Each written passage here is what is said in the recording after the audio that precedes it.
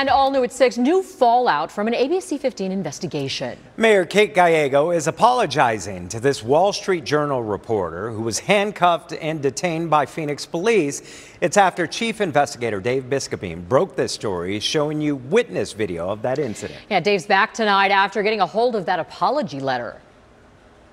The mayor emailed her apology directly to the reporter a couple days after our first story. Now, we got a copy, and it's important for several reasons. In her email, Phoenix Mayor Kate Gallego makes it clear she thinks what happened to Wall Street Journal reporter Dion Rabowen outside of a North Phoenix bank is a serious problem. She wrote, in part, "I am deeply sorry for the way you were treated. It was unacceptable and fell far short of my expectations for the treatment of any resident or any visitor." He's a reporter, and I heard him say he was going to leave. On November 23rd, Chase Bank employees called police because Rabowen was outside on the sidewalk interviewing people about savings accounts and interest rates. Police claim bank employees asked him to leave, but Rabowen says that's false.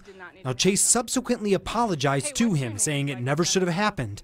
As for the city, they have not released any body camera footage.